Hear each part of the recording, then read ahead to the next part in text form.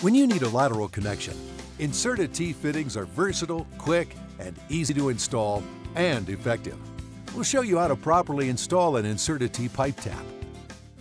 The first step is to expose only the area of the main line where the Insertatee is to be installed. There's no need to disturb the bedding underneath the pipe.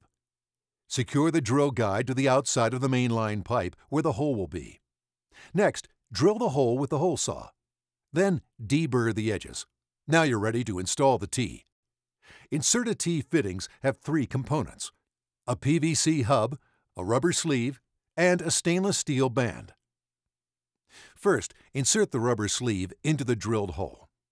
Be sure the gold line is perpendicular to the host pipe.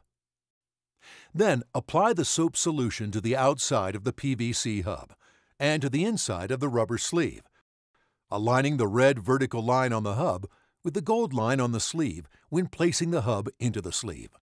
Place the wood block on the hub and firmly hammer the hub into the sleeve until the sleeve is aligned with the red line on the hub.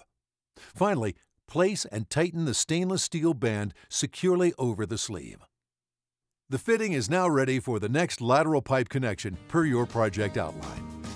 For the widest line of wastewater and stormwater lateral connections in the world, visit Insertatee.com.